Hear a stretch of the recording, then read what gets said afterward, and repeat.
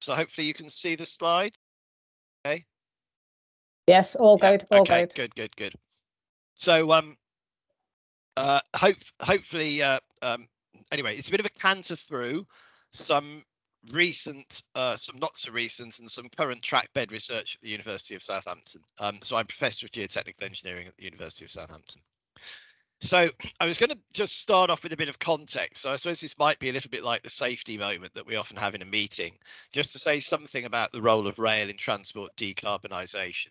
But then to look at some projects that we've done and are doing about trying to reduce ballast settlement, to quantify and predict the settlement of the track, to look at the effects of the rail support system stiffness, and to look at the effects of variations in the track level and stiffness, then a quick overview of some current projects, and then to come up with some concluding remarks. So perhaps the biggest thing which is facing us at the moment, in political events notwithstanding, is that the world is facing, I think, two sorts of environmental catastrophe. One of them is in biodiversity, and the other one, I think, is our climate, which I think it's now incontrovertible that it's changing, and so we're seeing all of these challenging events very often for the infrastructure which we rely upon. So our strategy towards that is to try to both mitigate, to reduce CO2 emissions, but also to adapt our infrastructure. And the role of rail is really important. I think it's worth looking at the fact that, recalling that rail is easily electrified, so it gives zero CO2 emissions at the point of use. And I know that the DFT strategy is very much about the electrification of road vehicles, but that requires them to carry batteries around with them. And there's a whole other question about some of the impacts of that. But whatever happens, there is an inherent advantage which rail has, and that is the efficiency of steel wheel on steel rail. That has a huge effect on operational energy, and you can use publicly available data to demonstrate that a Pendolino train uses about 23 watt hours per seat kilometre at a speed of about 200 kilometres an hour, whereas the electric car average is about 45 watt hours per seat kilometre at a speed which is about half that. So that just is an indication that rail transport is potentially twice as efficient at twice the speed. And the other thing is that we have the potential for low particulate emissions from rail, because one of the things that we're now beginning to realize is that with electric vehicles, while they might not emit the carbon dioxide, there is a real issue with tyre, road and brake dust coming from the electric vehicles. So in terms of decarbonising rail transport, the focus is often on reducing the operational CO2 emissions, and that's in fact what my previous slide was. But we need to recognise that infrastructure is also a cause of CO2 emissions, and that comes in building it, in maintaining it, and then a slightly subtle thing that the way we've built the infrastructure might commit us to certain ways of operation, so that there is some sort of future payback of CO2 or future cost of CO2 as a result of the way that we've built the infrastructure. And that is something that we really do need to think about when it comes to design of new infrastructure and renewals. So that's the sort of contextual thing out of the way. And the talk is really going to be almost entirely about ballasted track, because while modern high-speed lines tend to be on slab track, most of the world's track is actually ballasted and is likely to continue to be so. So many of you are probably going to be familiar with this type of diagram. So this sort of shows the settlement of ballasted track caused by the ballast compacting and spreading with trafficking. So we get to some sort of limit of settlement, and the traditional approach is then to put the track back into its proper position by means of tight tamping. Unfortunately, tamping does quite a lot of damage to the track. It can cause it can break particles and abrade the particles. So there is a very strong perception based on empirical evidence that the next tamping cycle, we find that we reach our allowable limit of settlement more quickly. So we then have to repeat the whole process again. And what we find is that the frequency of tamping required to keep the track within acceptable limits of level gradually reduces. And then eventually there comes a point when the ballast is considered to be spent or life expired and it has to be renewed. So the first group of work that I'm going to be looking at is about how can we try to reduce that rate of ballast settlement in a conventional ballasted track. So I'm going to give some results of some tests in our full-scale sleeper testing facility. So it looks at the gradual evolution of settlement, but also the resilient settlement of a single sleeper bay. So that is about 600 millimeters between the sidewalls, and it represents the way that the settlement evolves over potentially millions of cycles of loading. And the way that we look at the results is quite simple. So we plot the gradual settlements. This is the permanent settlement at the end of each loading cycle as a function of the number of cycles. This is to a logarithmic scale. So this is actually about 2 to 3 million cycles, 3 million cycles out there. Typically, the ballast layer is 300 millimeters thick. The experiment is usually done at 3 hertz. That's not to try to replicate any loading frequency. It's meant to be a quasi-static frequency. And then it's an equivalent of a 20-ton axle load. So it's about half of that on an individual sleeper.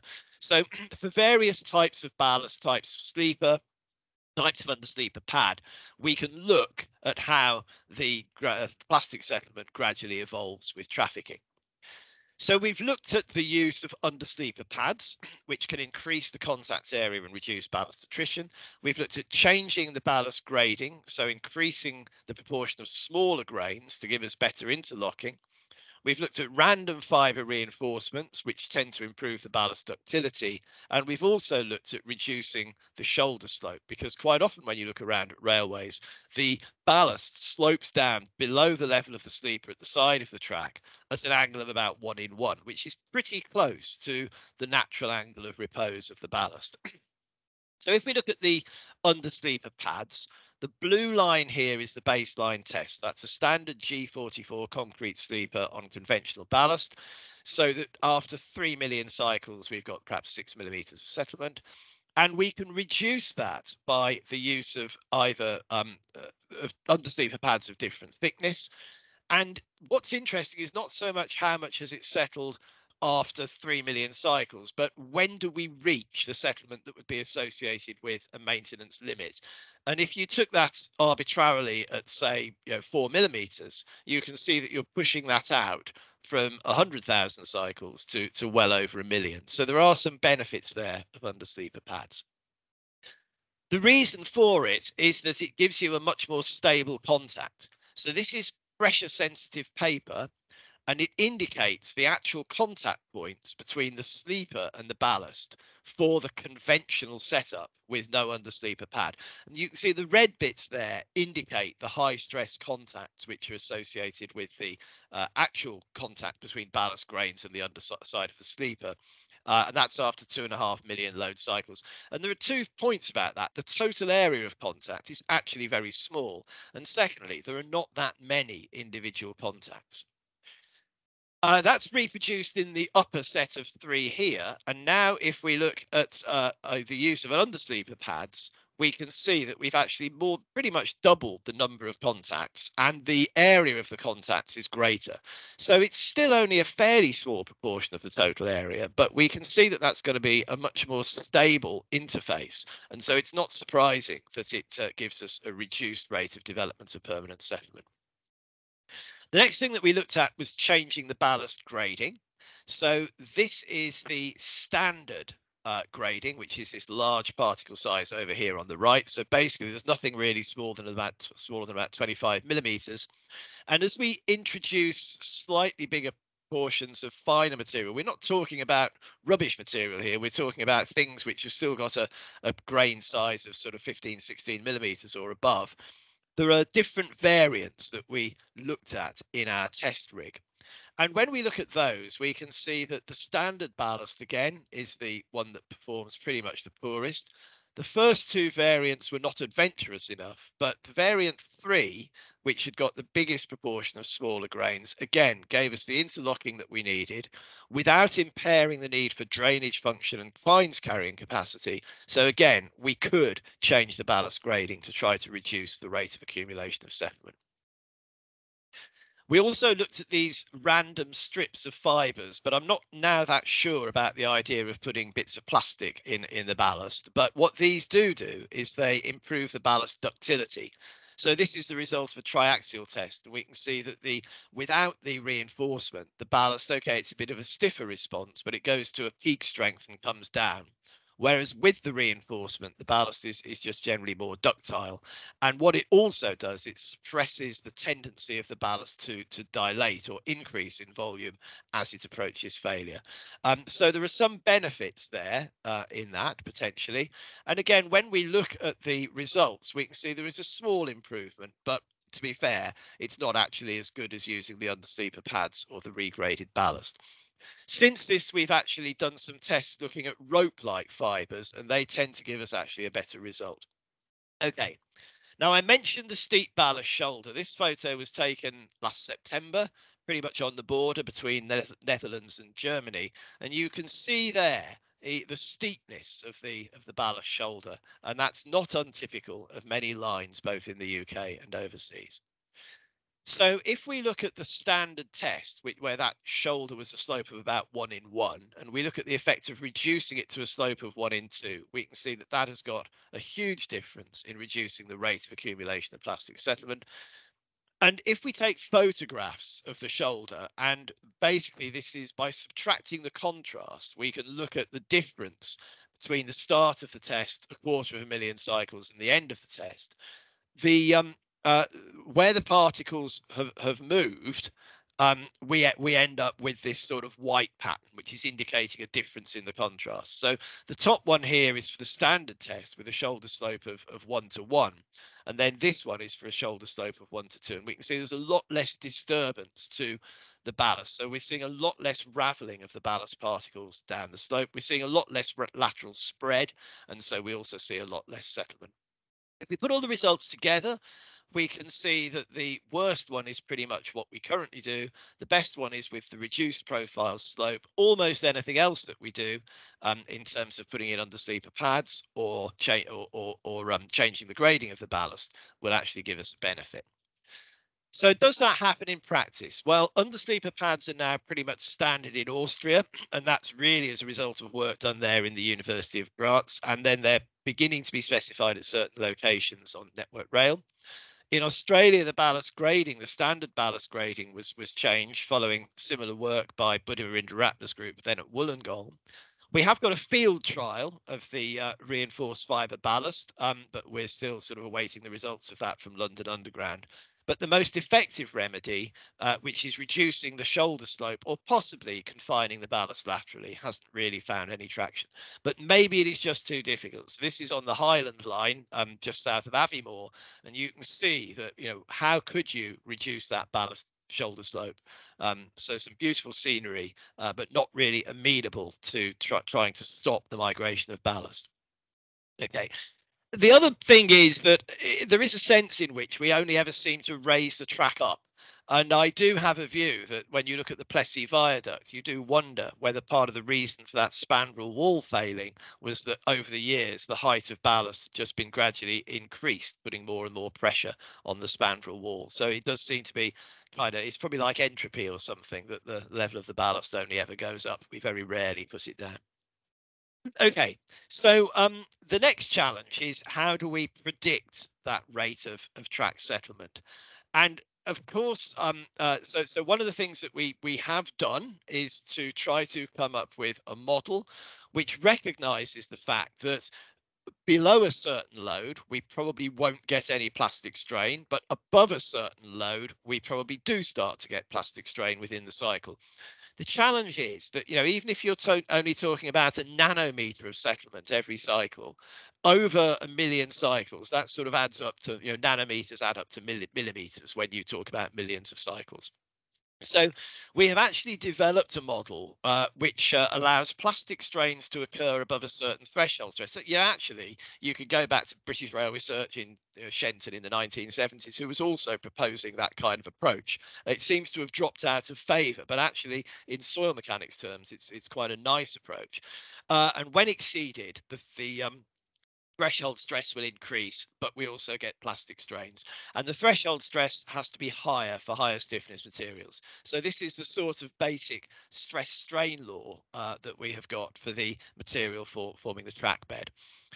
And without going into all of the details, which will be there for people to look up in the slide, we've compared the predicted settlement as a function of number of cycles. So our model is this semi-analytical model here, and it lies between some of the empirical models which are quite popular. So there's the Gurin model, the Froling model, and the Sato model. As to which one of these is right, we don't really know, because I think one of the problems is it's actually really quite difficult to get experimental data to validate any of the models that we have. But it certainly is giving the right sort of behavior, and it seems to be based on parameters that you can measure in the laboratory rather than sort of curve fit parameters, which many of the other models are based on. Part of the challenge, of course, is that the settlement isn't just due to the ballast. So if we look at the way that many of our earthworks were constructed, they were never really constructed according to modern principles. They were constructed by end tipping with no compaction. And then over the years, this is one of the embankments that we've been looking at for other purposes. And what it shows is that the embankment fill has gradually been topped up by ash, so that actually probably 40% of the embankment height is top-up material of ash. And that is one of the reasons why it's really quite difficult to try to predict the settlement of the track. And it's also possible that one of the reasons that we have the ballast mounted that we very often do is because actually that ballast has been placed to top up settlement of the embankment. So that again adds another complicating factor. Okay, so moving on from settlement now, we're going to look at the effect of I call it the rail support system stiffness. This is basically the effect of the track bed, any undersleeper pad, and also the rail pad. So it's what the train sees when it travels across a rail. And we traditionally analyze this as a beam on an elastic foundation. So in essence, we model the rails, so they have a certain EI value, a certain bending stiffness, and then the rail support stiffness, or in this slide, the track support stiffness, models the effect of the rail pads, the undersleeper pads, the ballast, the subgrade, everything that's going on. And it's defined as the load per sleeper end or per unit length of the track that causes a unit deflection. Why is track stiffness important? So if we look at the results of the analysis, the top picture shows the calculated displacements for 3 different values of rail support stiffness. There's a flexible one, which is 10 meganewtons per meter squared, an intermediate one, which is 20 meganewtons per meter squared, and then a stiff support, which is 40 meganewtons per meter squared. So the obvious thing is, as we would expect, that as we increase the stiffness, the maximum deflection reduces.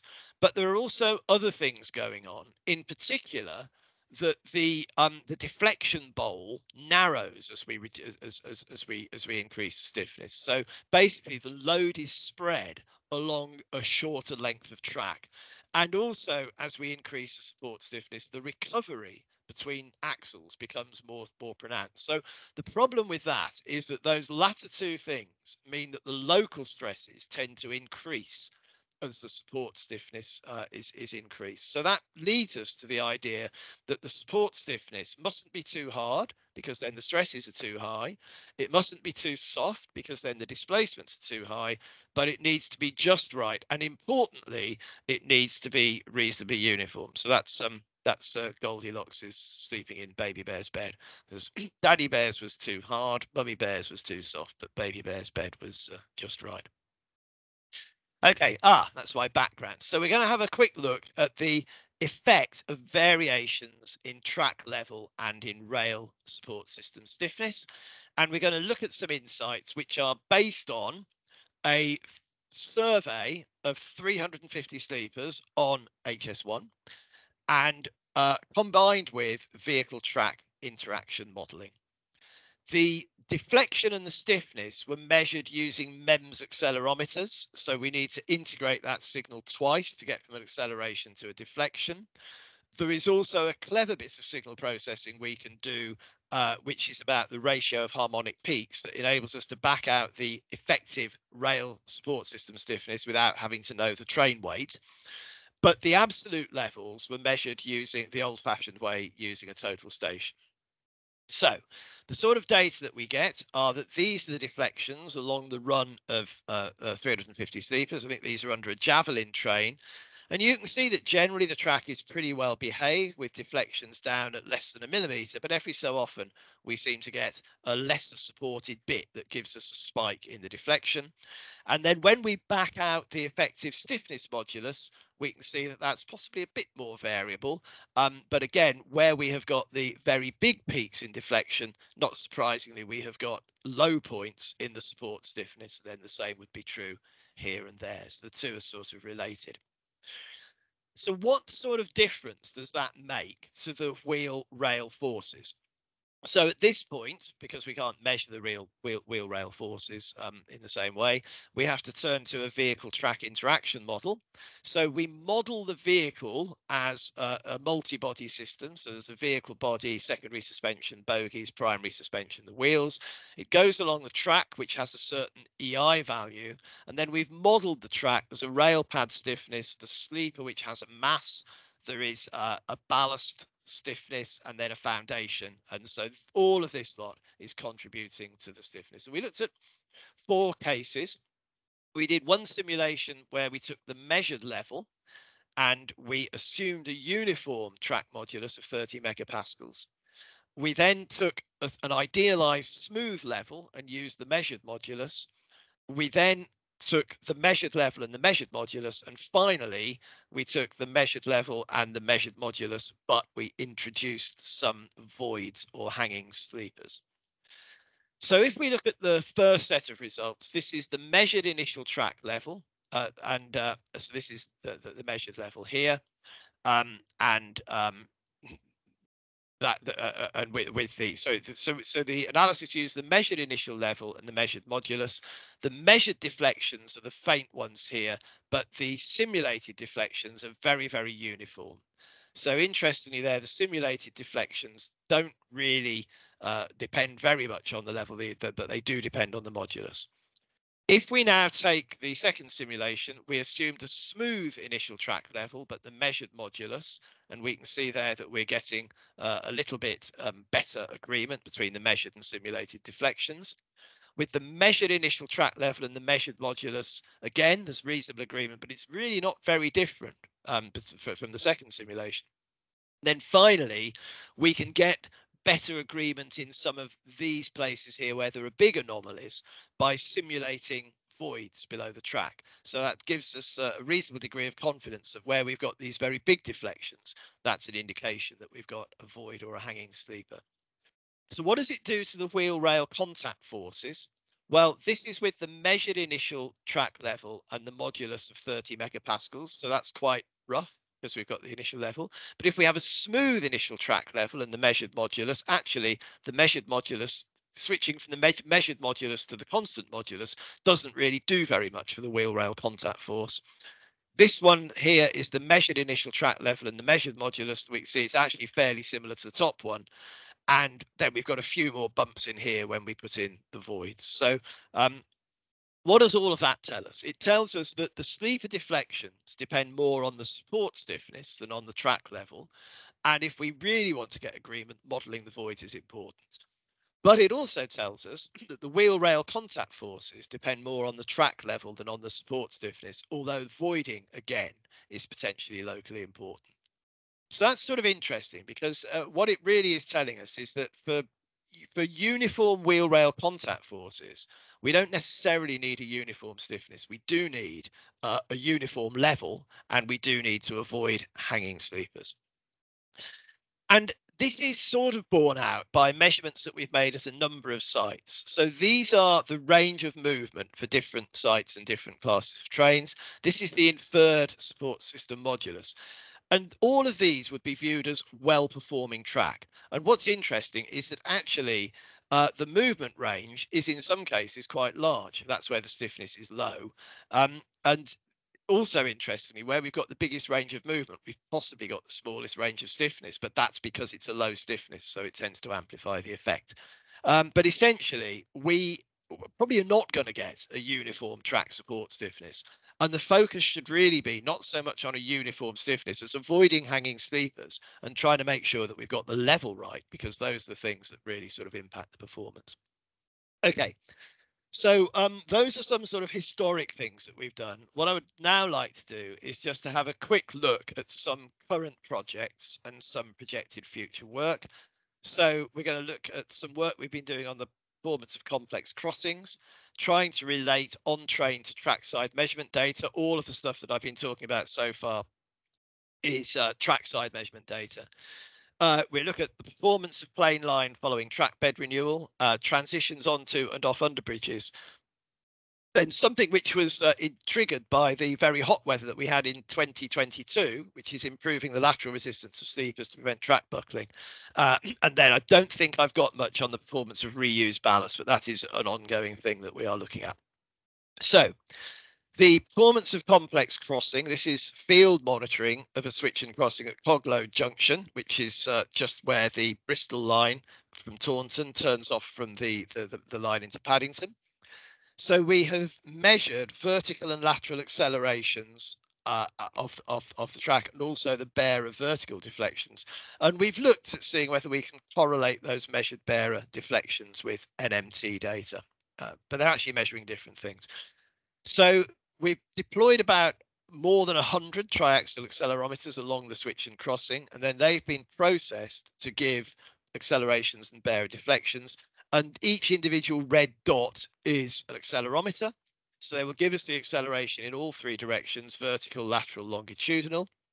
And the diagram here points out certain features, such as a weld, a crossing weld, different welds, IBJs, a change of base plate, points operating equipment, and so on, and a hollow bearer. So all of those are sort of features which potentially disrupt the uniformity of the transition through the switch. So these are the data of vertical accelerations. These are raw accelerations. And what's they're for two different types of train. They're for the Intercity Express train and the HST, and they are filtered to 40 hertz now and to 200 hertz. Now, up to 40 hertz, it's that kind of frequency which is likely to feed into possible movements. 200 hertz, you're looking at the higher frequency vibrations, which they're not going to be on for long enough to actually cause significant movements. So what we can see, this is basically left rail, right rail. We can see, first of all, that the accelerations associated with the higher frequencies, which are sort of these two here and those two there, are actually generally much greater than the accelerations associated with the lower frequencies. So those are the sort of 40 hertz, and then these ones are the 200 hertz. There's also quite an interesting contrast there between the IET and the HST. And the second point of interest is that, you know, nearly all of these places where we're getting high accelerations are associated with welds or joints. Not always, because some of the welds are actually quite good, points operating equipment, and even the hollow bearer. So, you know, all of those features do have potentially quite a big effect. And even at the lower frequency end, you know, these ones here are going to translate into additional movement at that switch and crossing. So these are the lateral accelerations. And again, we can see that actually the worst picture is given by the high frequency vibrations. The lower frequency vibrations are probably actually not so bad. So again, we can see, though, that the peaks are usually associated with particular features such as welds and other bits of equipment that we put on the crossing. So can we, in any sense, compare the deflections? So by integrating the vertical accelerations twice, we can get steeper deflections. So the bearer deflections are these dotted lines here. There's the dotted lines, and these are the data that we get from the new measurement train on track level. And you see that they're really not, you can sometimes think, oh, well, maybe there's a correlation there, but it is not consistent. And that's not really a surprise because these are actually measuring two completely different things. That the train is probably measuring either the loaded or the unloaded level, depending on where you put it. And so that's a combination of the initial level of the track and possibly what happens as the train goes past. What we're measuring with our devices on the track is independent of the initial level of the track. We're measuring how much it deflects. So we shouldn't really waste too much energy, I think, in terms of trying to correlate these two things completely. So to summarize that, the higher frequency accelerations are much larger than the lower frequency accelerations, but it's the low frequency ones that govern deflections. The major accelerations are associated with features such as welds and the crossing nose. And then finally, the on-track and the on-train and the trackside devices actually are measuring different things. They're measuring different things. The trackside devices give us deflections over a much smaller scale, and their use is really in identifying isolated defects, which it just isn't really possible from the wavelength results from the on-train sensors. Okay, another current project is this one. So this is been very much being run by Ben Lee, who might or might not be on the call. So Ben Lee of Network Rail. This is his sort of baby. This is some permanent instrumentation installed at a site at Leominster, and I think it's always been a problematic site. So we have got some total pressure cells and vibrating wire piezometers that are actually buried in the trackbed. That happened during a renewal. We have got wired low noise MEMS accelerometers, and we've also got some optical fibers, some on the rail and some below the track, and we're doing periodic surveying. So the sort of data that we're getting from this site, this is the passage of a driving van trailer, Mark IV coaches, the class 67. It's filtered to the lower frequencies that we're interested in for deflections. These are the raw accelerations.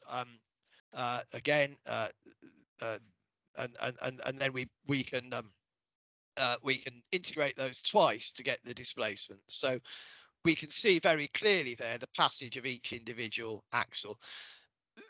An artifact of the filtering and the processing is that you appear to get this ramp up and ramp down.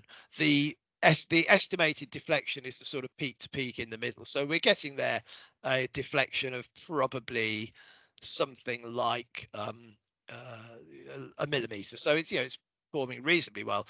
This would be the locomotive because it's heavier and is giving us a bigger deflection. If we actually look at the deflection under the Mark IV coaches, we can plot the steeper deflection and how does that vary by season. So the blue line there is the winter 2022. The green line there is summer 2022. That's autumn and winter.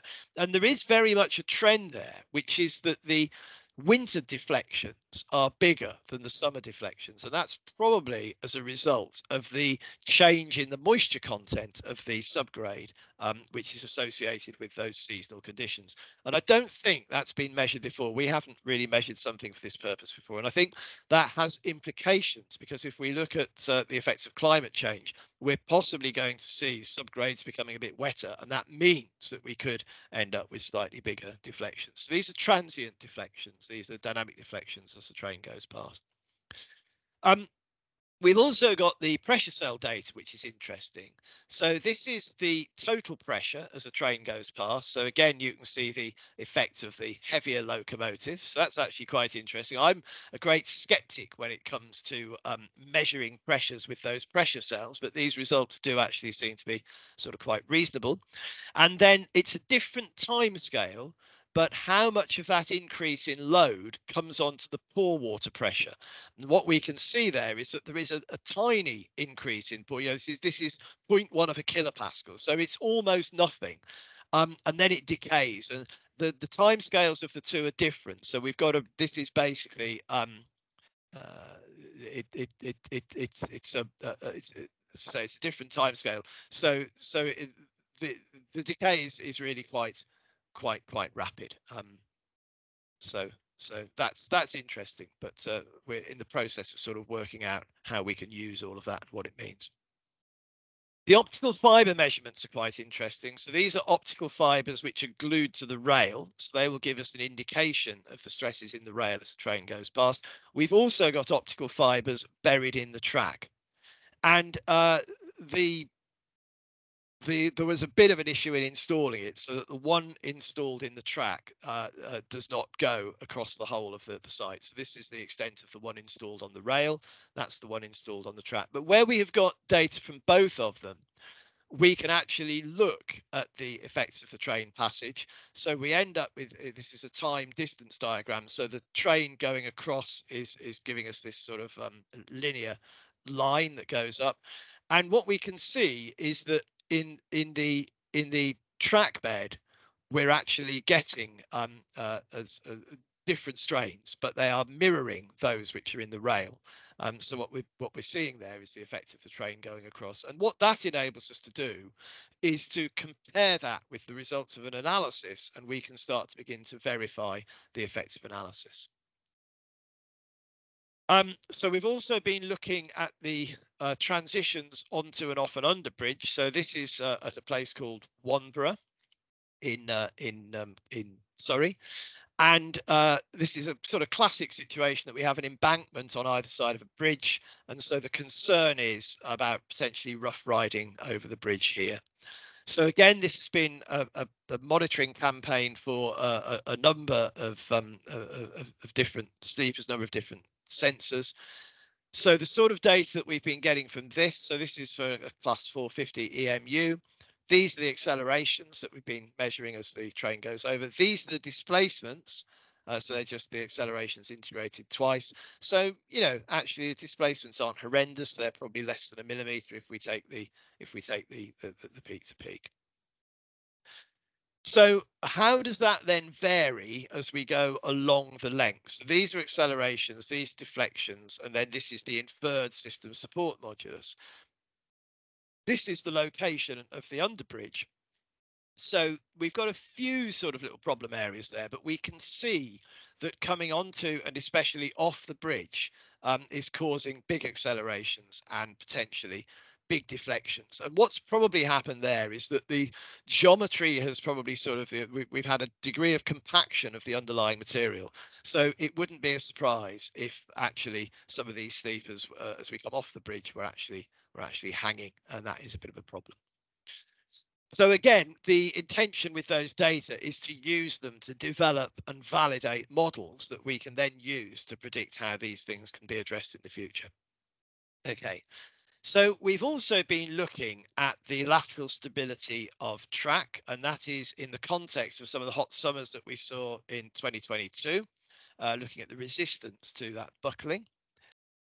So again, in our rig test in the laboratory, we've been doing some tests, but rather than looking at the effect of vertical loading, we've been doing lateral push tests. And we have looked at the resistance of individual sleepers. So there's a G44 without an undersleeper pad, which is the blue one here. There are various composite sleepers with dimples and teeth. There's a timber sleeper. This one is interesting. It's a G44 with an undersleeper pad. And that's giving us quite a considerably improved horizontal resistance, which is, this is just one of a series of tests, which is a work in progress. Again, I think it comes back to the thing that I was saying earlier, that what we're doing is we're spreading the load over a bigger area. And if you want to move something, a heavy weight, you normally sort of put it on a couple of scaffold poles or rails, and then you can push it. If you just try to push it along the ground, you can't do it. And that's exactly the effect that we're seeing here. We've got a greater resistance by something which has got a more uniform contact. It's much more difficult to push.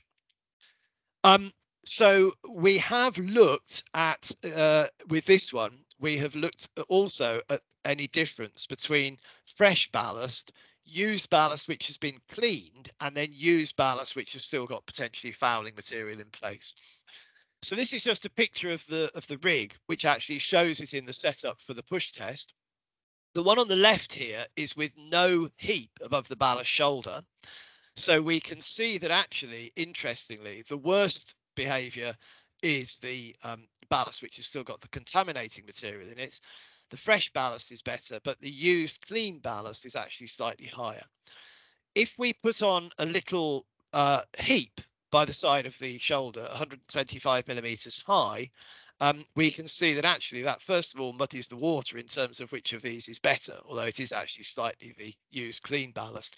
But it also gives us maybe a little bit more resistance, but perhaps it's not huge. So that's the sort of thing that we've been looking at, as well as different types of sleepers. We've been looking at the effect of a shoulder heap, and also whether we should, whether it's a bad thing to use recovered clean ballast. But from the basis of the tests, in terms of lateral stability, it doesn't seem that that is the case. The other thing that we've been doing on that is actually then doing an analysis to look at what are the conditions for buckle. So this is a sort of classic buckling diagram. It plots a stable displacement as a function of the temperature above the stress-free temperature.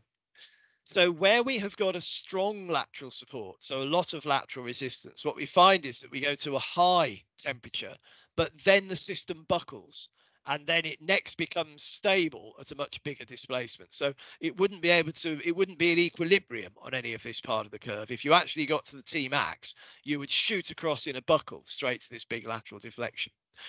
As the lateral support becomes less strong, we find that that peak and trough effect reduces until with weak lateral support, it just goes. So the disbenefit of weak lateral support is that we don't get, the disbenefit is that we get a lower maximum temperature, but the benefit is that we don't get this brittle oil canning or pop through behavior. So those are the results plotted from a static analysis, and we're plotting there for an initial misalignment. We've got weak, medium and strong ballast support, and this is the range. And what we find is actually as the misalignment increases, we also find that this type of behavior reduces. It led to quite an interesting debate. When is it a misalignment and when is it a buckle? And perhaps some of you might have some views on that. So the next step was to move that into a dynamic analysis where we have a multi-body train running along. So we can pick up that there is potentially an unloading of the track in front of and behind the train.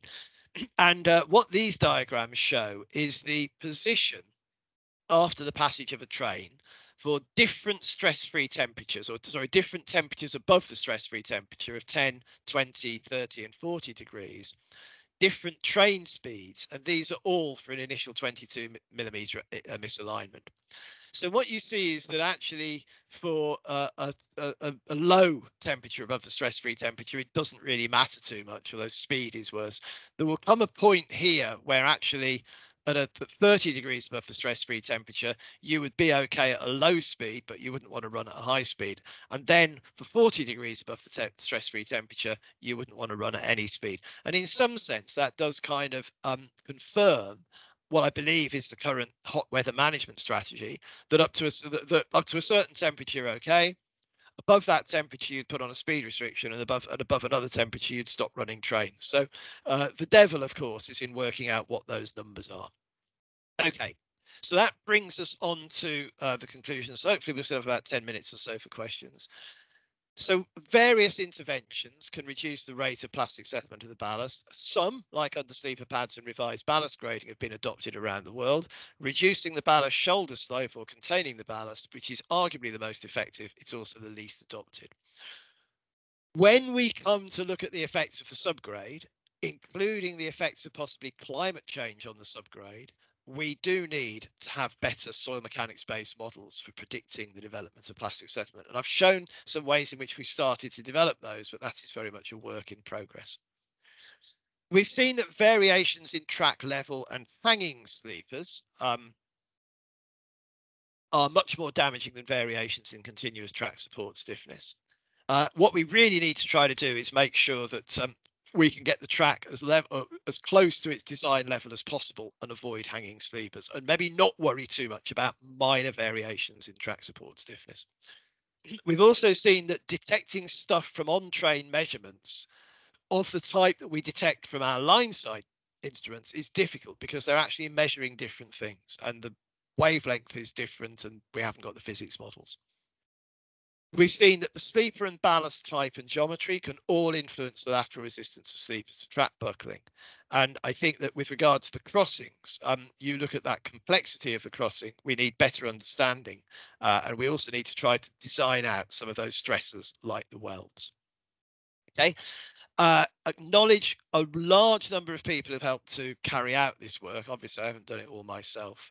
We didn't get the music today, but also the research has been supported by Network Rail High Speed, HS2, and the Interrail European project. And that brings us to the end. And I think I'll stop sharing at that point, and see if we've got time for any questions. Wow, that certainly was a whistle stop tour, William. Thank you very much indeed. You covered an awful lot of ground there. And yes, we do have a few comments and questions in the chat here, and people are welcome to open up their microphone and ask it themselves. So Ian, if you're still here, you were asking questions about ballast gluing. If you want to unmute and talk about it.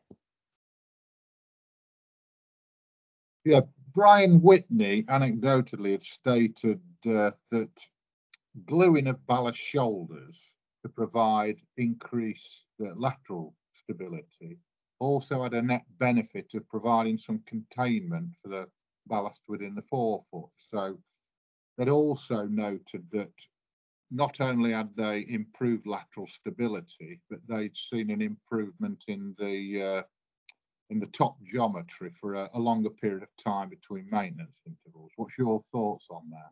So I've always thought that ballast gluing would be a good thing, and actually I think it's completely consistent with what I've shown. I think a lot of the settlement that we get in the rig is actually due to lateral spreading. If you can contain the lateral spreading, and actually a perfectly legitimate way of doing that would be to create a beam of glued ballast along the shoulder, then I think it is completely consistent with the mechanisms that we've identified in the talk.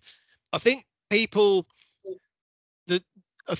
nervousness about ballast gluing comes about because, you know, it means different things to different people. So there's been one scheme which sort of fills all the gaps with urethane, which you wouldn't want to do.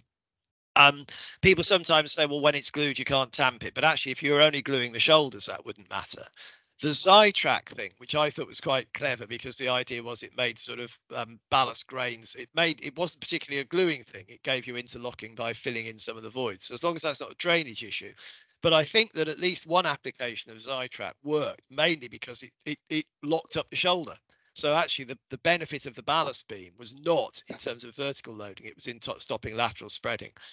And from my own experience at home, if I've got a sort of decorative gravel that I don't want to fly around too much, I tend to just sort of glue it together with a watered down PVA solution, and it's amazingly robust. It comes back to the idea that actually a little stress over a big area gives you quite a lot of robustness to big load. So we've not tested in the rig ballast gluing, but I definitely think, if you're going to glue it, glue the shoulders and stop that lateral spread, because I think what we tried to, at one level with our test, you can say, well, yeah, we just loaded it and saw how much it moved. But it is actually more than that, because we've got like the pressure paper and we've got the optical measurements and all the rest of it. We've actually identified the mechanisms as to how this settlement develops. And I think that's what enables you to say, well, okay, although we haven't tried the ballast gluing, it should work. It should have a benefit. So I'd be very much in favour of giving it a go, because I think it should be relatively cost effective, and it should work. Well, I'll drop you an email after this lecture. Yeah, brilliant. No, okay, yeah, it's fantastic. No, it'd be great to hear from you. Yeah, thank you. Thanks. Yeah, thank you. Okay, so there's another question here from James Edwards. James, I don't know if you want to open your microphone and raise the question yourself. He's talking about ballast steps. Yeah, thank you. Yeah, I was just going to ask if any of the ballast steps have been, adjusted for those horizontal displacements. When I was working in Australia on Queensland Rail, they had some quite strict clauses about exceeding kind of 400 mil ballast steps and, the horizontal impact. So we've done all of ours on a standard bed of 300 millimeters. So when you exceeded the depth, did the resistance reduce or increase? It was just to see what your findings have been. It was more Queensland Rail had kind of mandated it in their standards that don't exceed 400. Yes, I mean, I would have thought that actually at 300 you're probably not impacting the bottom of the rig. So I think that with a greater depth of ballast, it's probably sort of other things coming into play as well. So I think if we did it with 400, I wouldn't expect to see a difference. But on the other hand, if we did it with 400 and we were looking at the interaction between vertical settlement and horizontal settlement, then I think that could come into play. So I suspect that's possibly what they were looking at. Yeah, no, that's good. Thank you. But thanks for that heads up. I think that's something that we'll have a look at. So we've only got a few minutes left now, William. And can I ask a question myself? So obviously you've covered an awful lot of material today, and I'm interested to understand, where have you seen all that research have the biggest influence in actually like driving a change in how people do things? So I think it